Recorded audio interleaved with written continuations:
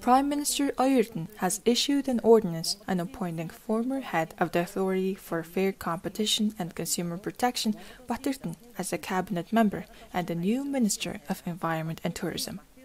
In accordance with the Article 39.2 of the Constitution of Mongolia, the Prime Minister shall appoint and dismiss a member of the cabinet, presenting the appointee to the State Great Khural and the President. According to the article, the newly appointed minister is to take the oath of office to the Parliament.